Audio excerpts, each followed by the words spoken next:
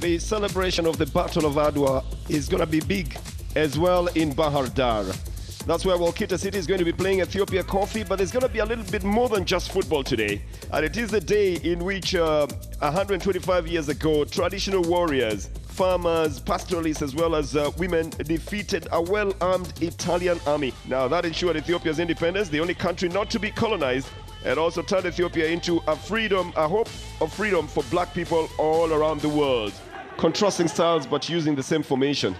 Would be an interesting one to see. Here is Abubakar, is in the box, and he puts in a goal very early in the game. 4th minute of the game, and Abubakar Nasir already opens the scores here.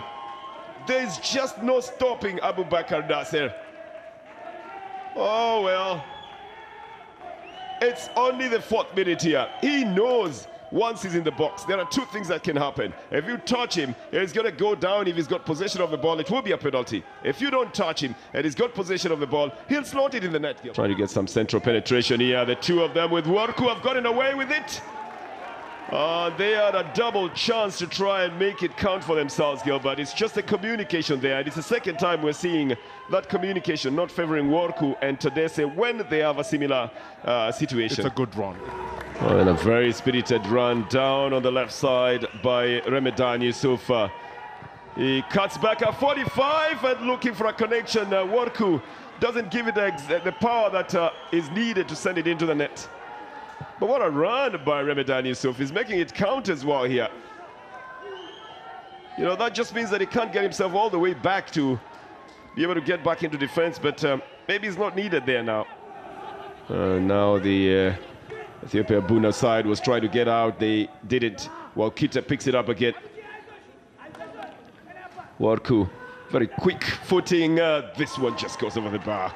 But maybe a better delivery this time around. Slightly lower, and you could have been either taking the post or seeing it roll into the net. It's lovely to watch. Love to watch. 1-2 passes, and again, I would call him the ant, Abdul Karim Worku, being involved in each and every move that is coming from Wolkite Keneva side.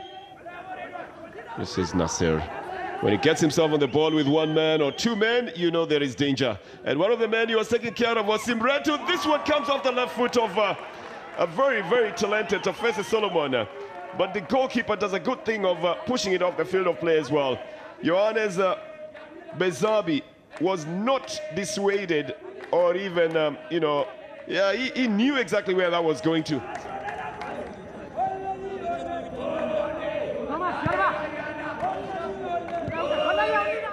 Degima will get the best of this.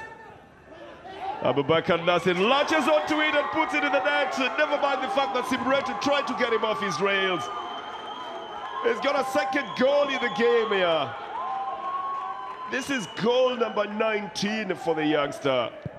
And from a mistake by the defenders, and he uses his speed as well and his intellect to put the ball back into the net. And Simretu being left beaten there, together with Dagim Negusi. What do you think? Well, I think Dagim Negusi had already lost his mind, and the coach believes that leaving him inside to continue playing might have probably. Oh, is this in the net? It looks like it is in the net, but why is it so difficult to get it out of the net? I think they want to rush it back onto the other side. We're talking about the substitution that they were making. Wolkite are celebrating a goal, and Abel Mamo knows that the clean sheet that he was about to keep has been broken now. But that happened so quickly with the substitute Abubakar Sani, I think. It comes from the midfield, and they pick up a loose ball here. Good ball down for Nasser, looking for 1 touch. It takes the side netting. But a lethal touch that this young man has got every time. For Bunna, well, it's just a question of what do you do. Nasir has got the speed and takes care of everything that comes in his direction, and this one just missing the connection here. But Nasir certainly uses the speed to get the better of the defender, Tesfaye Melaku. You know, he knows Melaku is going to chest it, and that's all he needs. And he gets away from Melaku. Didn't want to go for a shot himself. He cuts it back. The connection, leaving the scoreline for Wolkite 1 and for the Ethiopia Coffee side 2 at full time.